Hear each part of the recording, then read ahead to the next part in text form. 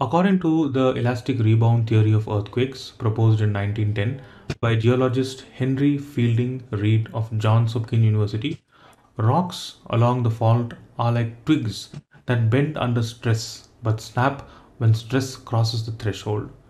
The rocks along the faults tend to accumulate strain as continental plates collide against one another and finally give way when it becomes unbearable. Sudden snapping of the rocks and release of strain causes the earthquakes. Since the theory is based on strain accumulation, high magnitude earthquakes should occur only after a long interval. But the occurrence of many high magnitude earthquakes before the strain can accumulate and can cross the threshold shows that the elastic rebound theory alone cannot explain the triggering mechanism. Let's look at the question. Which choice states the main idea of the text? Option A. The fact that there are very few high magnitude earthquakes proves that the elastic rebound theory is incorrect. Option B. Earthquakes may be triggered by factors other than the buildup of strain caused by movement of continental plates. Option C. The elastic rebound theory does not explain many high magnitude earthquakes that have occurred during the world.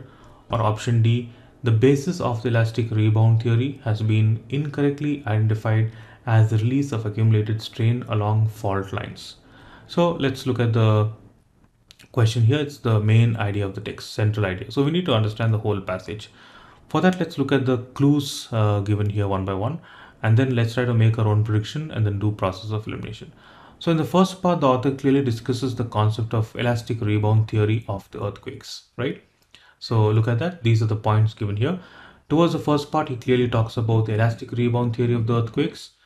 Next, the theory is explained, right? He clearly explained like what is the theory exactly. The elastic rebound theory, he gives an example of the twig. It's like this, just a twig that bends under stress and snap when stress crosses the threshold. So he's just explaining that in detail. And then towards the end, he again casts doubt on the trigger mechanism, because look at the end here.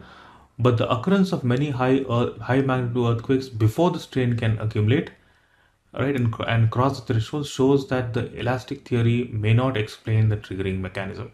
So he believed that the theory of Henry Fielding showed that because of strain, right, because of strain, earthquakes happen. But he was able to observe the earthquakes happening before the strain can happen, right? So the Fielding said that first the strain will happen, then the earthquake may happen. But he was able to find the earthquake before the strain, right? Which clearly means that there is something else contributing the earthquake, and this alone cannot contribute the earthquake. So let's try to make our own prediction.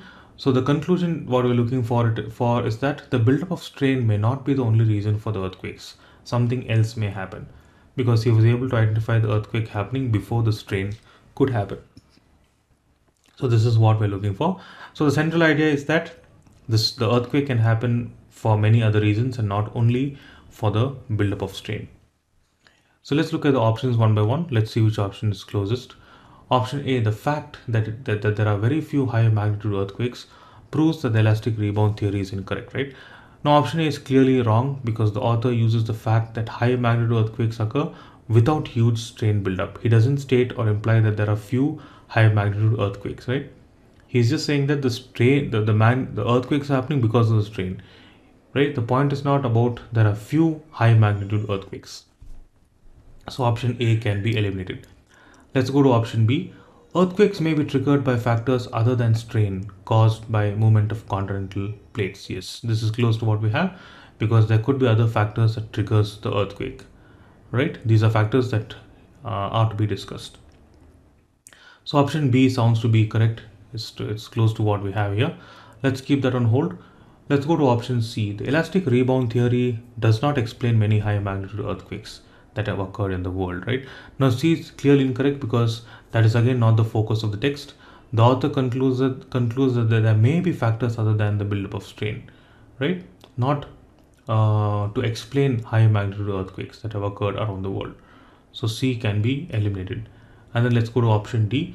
The basis of the elastic rebound theory has been incorrectly identified as the release of accumulated strain along the fault lines. Right now, D is clearly wrong, because the author does not doubt the basis of that theory. right? The basis of the theory is correct, right? The author is not trying to doubt the theory.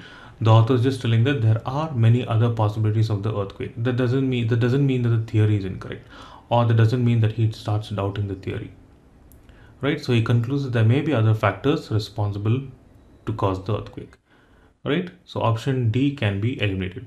So therefore, the correct answer for this question should be option B. Earthquakes may be triggered by factors other than the buildup of strain caused by movement of continental plates.